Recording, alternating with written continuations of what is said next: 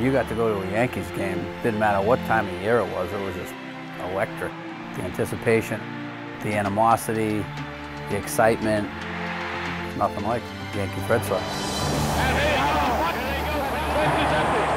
That's the best rivalry in baseball. From a lot of Red Sox fans, I think you have to go to New York to win a World Series. American League Championship Series over. Yankees win. The Yankees-Red Sox rivalry is the most exciting portion of my career that I get to visit year after year after year. It's being restrained. Both benches have emptied. You know you're working the Red Sox and the Yankees. It's never been an easy battle. It's some of the best battles ever. There's a playoff game every time we play them. Bird hits it to deep left. Might send the Yankees to the World Series. Game 7. You have to go through those miserable times in sports and the struggles to enjoy the good times.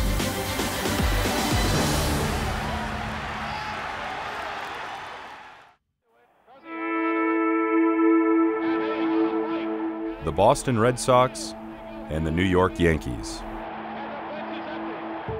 For more than 8 decades, the greatest rivalry in sports wasn't much of a rivalry at all.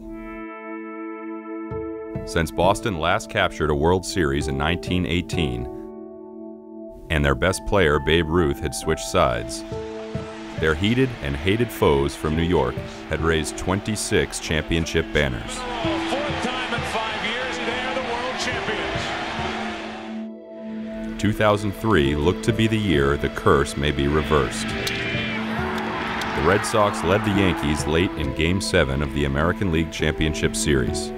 They were just 5 outs from the team's first pennant since 1986. Look to shallow center field, and the Yankees have come all the way back to tie the game at 5. There was nothing like walking out the field Game 7 when Aaron Boone hit that home run. That might send the Yankees to the World Series. Devastating. Tears, all your emotions. But I think the group of guys that we had, you know, 80% of us, it was the same team going in 2004. We kind of took the loss as kind of a motivating factor. 2003 was a bit of momentum for us. The team was still hungry. We were so close the year before. We felt like we had the best team around, but we also knew adding a closer was going to help. Adding Kurt Schilling was going to help. I think in the bigger picture for all of us that stayed and knew what we had, it was you know, very motivating that following year to come back and fulfill, you know, a bigger destiny for us. Knowing how far we had gone in 2003 and how close we had come, we just kind of looked at each other and said, you know, as far as we went that year, you know, let's see if we can go even farther in 2004. When you looked at where they ended 2003 and what they did to make the team better in 2004, you knew that the potential was there. Then at that point, though, you're still fighting history. You're talking about the curse, and you've got all this talent that's rolled through Boston year after year, decade after decade, and you think, when's it finally going to break through? When's this finally going to happen? With a few key newcomers added to a motivated core, Yeah, good with your head. Perfect. the Red Sox roster was geared to finally break the curse. There was also an off-the-field idea aimed at reversing the team's luck. Bring back Tessie. 2, 3, 4, Tessie! Enough said, McGregor shouted, we're not here to mess around. Boston, you know we love you, madly hear the crowd roar to your sound. The Broadway musical ballad was used by the Royal Rooters, the team's loyal fans, to taunt opponents during the first World Series in 1903. This time we're going to sing Boston instead of Tessie. We recorded the song right across the street, and you know, we had a few of the players come over, Bronson Arroyo, Johnny Damon. It was just like a little bit of a buzz starting to build on this thing. Man could not be wrong. You know, the fans stopped singing the song when Ruth was traded, hence 86 years without winning a World Series. So I started to buy into the storyline, and I was telling everybody that would listen. But I was like, I guarantee a World Series.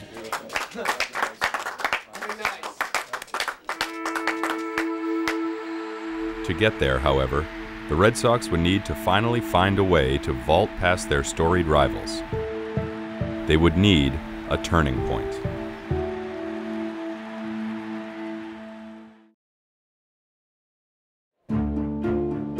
On the morning of July 23, 2004, the Red Sox were 52-43, a respectable 9 games over 500, but still 8.5 games behind the New York Yankees.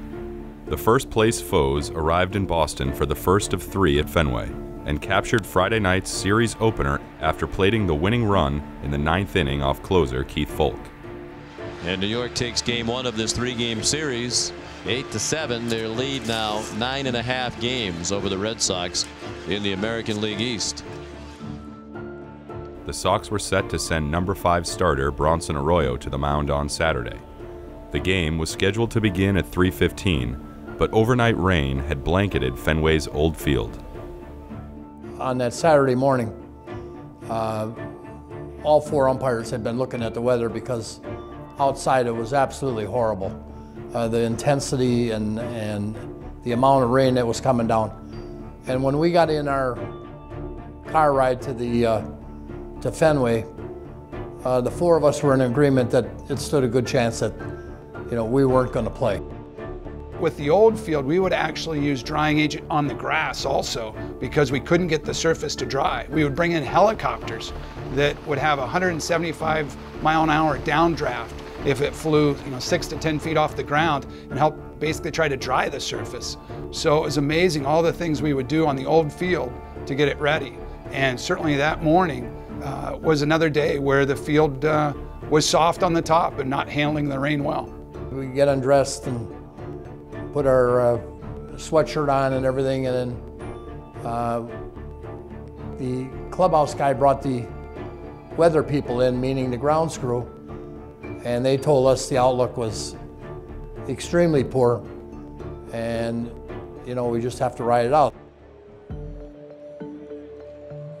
I mean, everybody was up in the press box just watching the time tick away and wondering if this game was going to start. We were there to do it on national television. A little after 1 o'clock, there was a lightening up of the rain and everything else. And so I don't know if it was they were going to make a decision at that time or whatever, but I took the crew, the entire crew. We went down the left field line, came out where the scoreboard is, and we went to left center field. I remember there was discussions, can the field get playable? Safety and playability is everyone's first priority, and we want to get the game in if we can, but it's got to be safe. And there were places out there where there was standing water. And how long would it take the field to drain? And what could we do to get it in? The discussion was whether we were going to play or not, and we'd have another meeting in an hour to see what we were going to do. Elsewhere inside Fenway Park, Ken Casey and the Dropkick Murphys were preparing to perform Tessie live for the first time before the game. Started to be rumors like there might not be a game. And it's like, oh, that definitely, for a band waiting for that opportunity. And like I said, for us, you have to understand, like, this wasn't like a cross-promotional marketing idea. It was like we were like legit fans, you know what I mean? So we were like kids in the candy store, just the opportunity to do this. And the thought that it might not happen was definitely a little of a bummer. An hour after the first meeting, crew chief Bruce Fremming made a second trip to Fenway's outfield. It's still raining. The rain is incredible yet. And I believe this is the decision-telling time because it certainly doesn't look like we can play ball. The weather's too bad. We're going to call a game.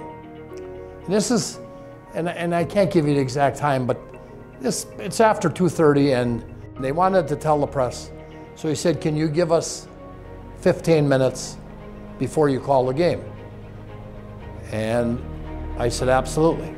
I remember the Yankees were told, and we got word from down below, that they were getting dressed, that they were getting out of their uniform into their street clothes and going to the bus And so that was the indication that, well, we may not know officially that this game has been called off, but it sure seems like it has been. Fleming and his crew were still in the umpire's dressing room when the phone rang. Terry Francona said, "Bruce, there's been a change in plans." And I said, "Are you in the clubhouse with some club people?" He said, "That would be right." You know, you had just kind of a bunch of guys just like, what? We're not going to play? No, we're going to go play. So, you know, Veritek and whoever it was had the idea of going to Francona's office. We believed in Bronson Roy. He was very underrated on our team. He was our 5th starter. He was our guy. And we told him we're playing. That was hands down the strangest, probably the strangest day of my big league career. We were kind of on a downhill slide. The Yankees were beating us up a little bit. And I remember there was a couple of guys, Millar was definitely one of them, who they wanted to play the game because Kevin Brown was hurt and wasn't going to be pitching that game, and I think we were facing Tanya and Sturtz instead. And so there was this whole kind of gang of veteran guys, and this wouldn't happen on very many teams. But these guys commanded so much respect in that locker room that they could walk into management and say, listen, we need to play this game no matter what. We need to find a way, and we're not going to cancel this thing. We weren't afraid of the Yankees. I mean, we knew they were a very good team, but because we were struggling, we didn't feel like, you know, we should cancel the game. So what, it's a little cold, a little damp. The captain was in charge. He wanted to get the game going. Well, I think that it was a collective. We knew what was in front of us. We knew what we had going. We knew what they had available to pitch, and we felt like it was an opportunity for us to start, you know, taking some ground back from them, and we wanted to play. Our goal and job was to get the field ready, and so the team could go out and play. Both teams could go out and play. And I certainly felt that passion from the Red Sox players. We went back in the dressing room and we dressed and got ready for the game. They said game on in like 30 minutes. It was something so ridiculous. I was taking a nap. I mean, you need 30 minutes to get prepared if you're ready to walk out of the clubhouse door. And I was sleeping. So I woke up almost in a stone cold panic. I mean, the only thing I can compare it to, honestly, is like, you know, as a kid, you have these dreams of going to school and you forgetting your clothes or something like that, just this full-on panic of I'm pitching against the Yankees today and now they want me to go out there completely unprepared. And so I threw on my uniform as fast as I could. After a 54-minute rain delay, Bronson Arroyo was set to throw the first pitch at 4:09 p.m. At the time, no one knew what was about to unfold.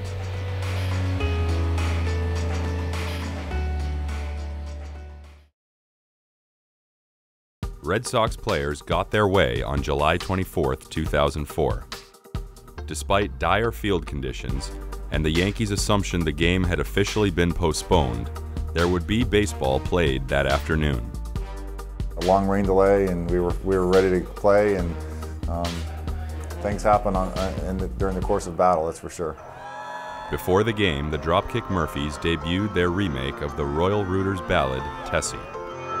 Tessie is the Royal Rooters rally cry. Tessie is the tune they always saw. We got the chance to play the song, and I'm telling everyone, this is it. Season turns around here. We're going to win a World Series and get back to the seats, and you know, it's just a blowout. And I'm like, it's over before it started. 3 balls, 2 strikes, and reaching for it is Rodriguez. Now getting to the bag is Arroyo, safe. People that I had been telling, like friends and stuff, were like, yeah, how's that song working out? You're the jinx and all the stuff. 3-2, runner goes. Posada with a base hit into center field, and Rodriguez will end up at third. The game started at 4:09, following an official 54-minute delay. It took the Yankees less time to grab a lead. Arroyo in trouble, first and third, nobody out. And Matsui into left center field. That's going to put the Yankees on top. 1 hop off the wall. In to score is Alex Rodriguez. They will hold Posada on an RBI double by Matsui. I didn't get an opportunity to do half the things I normally would to prepare for a game. I'm down in the bullpen, I'm warming up, and it's like it's game on. Adrenaline is absolutely spiked to the ceiling, and I'm out there in the middle of this game, and I'm not even loose. The Yankees were up 3-0 in the top of the third when Arroyo faced Alex Rodriguez. So here you are, you got Bronson Arroyo. He's 112 pounds wet, 6'1", blonde-haired, blue-eyed Cuban young man. Throws about 87 to 90, maybe max. 1 ball, 1 strike. Alex was a guy who you needed to beat on the inner half, and so I went in there twice. It was like an 87-mile-an-hour sinker, and I hit him on the elbow pad. Alex Rodriguez is drilled, and if you don't dominate the inside corner, you're going to get lit up, you know, day in and day out. And it was one of those, you know, let me show a little bit of my stripes, and he kind of barked out to Bronson. Well, Varitek at that point said, hey, go ahead and take your butt down to first base. At first, I didn't feel like I had to react, first of all, because I thought it was an off-speed pitch. I didn't think there was intent there. You know, just part of the game. You know, he felt he got hit. He was going after Bronson, and you know, yelling at Bronson, and I got in the middle of it. Simple. It didn't do any damage, but I think he was irritated that he thought maybe there was some intent there. So he said, throw that over the plate.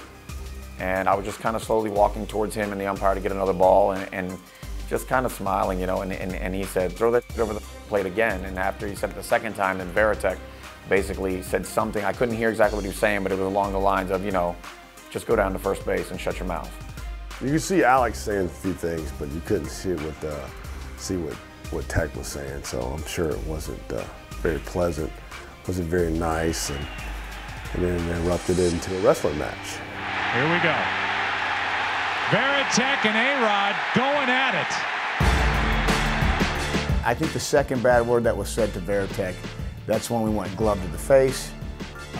You know, we saw what happened. Varitek tries to go up, picks him up with both legs. He only gets one. And I tried, if you look at the pictures, I tried to break it up with those two. Once, I couldn't do that. Once they went to swing at each other, it was off, and we had 50 players and coaches on the field. Schilling is right in the middle of it. Now another fight off to the side. Millar is in it. Nixon is in it. Immediately, I'm really close to the fight. And I can remember thinking, I don't want to get into this fight. I want to let them two go one-on-one at it here for a minute. And then, you know, it's only a split second, and then the dog pile's hitting. You know, you get that many big guys dancing around, it's, you know, you got to kind of head on the swivel. You got to kind of look out. Nothing against Alex. It was just baseball. It was, you know, the Red Sox and Yankee rivalry. Something told me that Alex didn't know much about Varitek. You back a dog into a corner, you better be ready to fight. That's the guy we always look to when we needed someone to speak up and do something, and Jason was definitely there. We had Tanyan Sturts, we had Trot Nixon, we had Gabe Kapler in the on-deck circle. Now it becomes a, you know, this is a real fight, and I think that's what made our rivalries, you know, unique, is that we fought a lot. Some things tip people over the edge at times, and that might have been, you know, because of the series and because of the situation that caused Alex to get pissed off. So now when that was all over and the umpires got together again, now we're together again, because we had to take names and numbers. It was decided at that time that obviously Varitek and Rodriguez would be ejected, and that and because the amount of fighting that was going on, we would pick two other players, one from each team, and have them ejected. When the dust settled, Jason Varitek and Gabe Kapler were tossed for the Red Sox. Alex Rodriguez and Kenny Lofton were gone for the Yankees. But more importantly, the Red Sox still trailed on the scoreboard, and the deficit would grow to 5 runs by the middle of the 6th inning.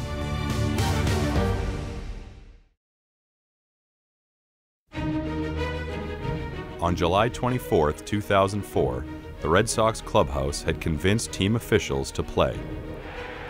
Their captain had confronted a Yankee All-Star, and the team had chipped away at New York's 9-4 6th inning lead and trailed by just 2 heading into the 9th.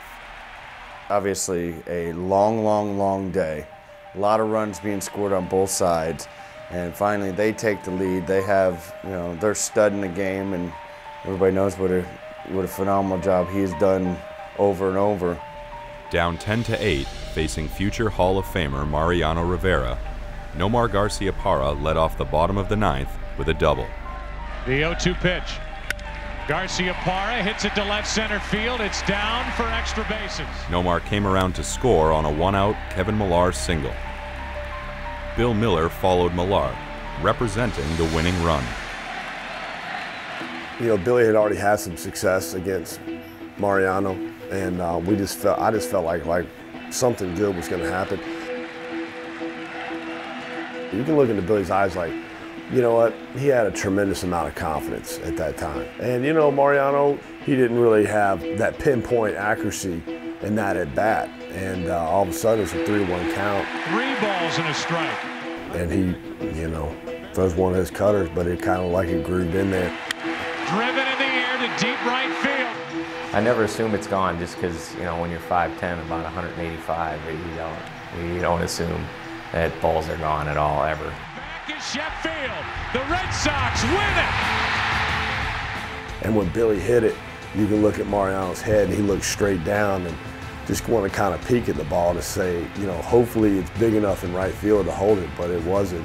You know, you just run your butt off, and you once it's over the wall, then you can slow down. Well, I was in the locker room, and there was a bunch of us in there because the fight had really kind of stirred some stuff up. You know, when Billy Miller hits that home run, I can remember it was the first time during the regular season that guys were so happy and jumping around inside the locker room, not just on the field, for the win, almost as if it was a playoff game. As far as I was concerned that day, with that mess at the plate when the game ended, and we were there forever. He had the plate, the game was over, and it was an exciting day in our career. The Red Sox had come back to win 11-10 at Fenway. And while they had only gained a game on the first-place Yankees, the events of July 24th, 2004 were a turning point. When Bill hit that home run and having Mo on the mound, you know, you finally see almost like this juggernaut finally has a chink in his armor. You know, it just seemed to give us a little bit of hope against one of the greatest closers ever. You know, that was one of those games where you go back after the game that night and you think, it just feels different in the AL East, and it feels like the Red Sox now have the upper hand.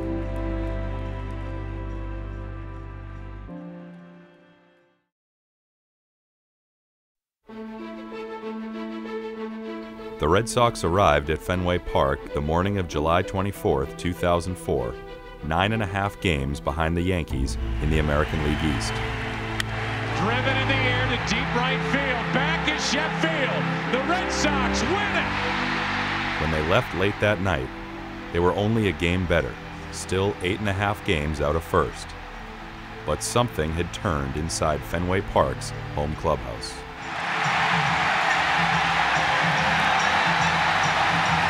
It was a game that helped turn around the season, helped us get out of that 500 type of attitude and playing style, and you know, we came together and we played very well.